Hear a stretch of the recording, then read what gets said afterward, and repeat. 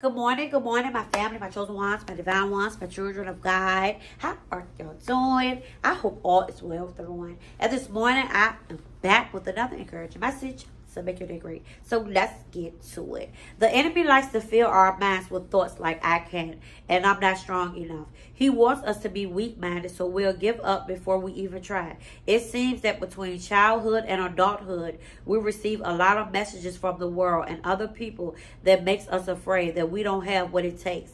But if you have Jesus, then you have what it takes to do anything you need to do and anything he wants you to do. And he definitely wants you to be healed from past wounds and to be able to enjoy him, yourself, other people, and your life.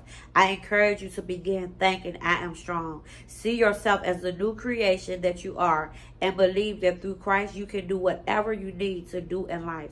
You are far too precious and valuable to allow people to use and abuse you. We all feel weak at times, but when we do, we can go to God in his word and receive his strength.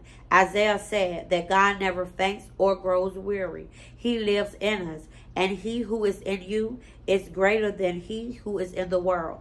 Think about it. The same power that raised Jesus from the dead lives in us.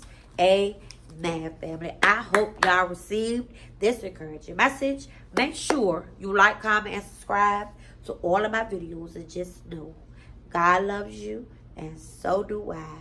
God bless.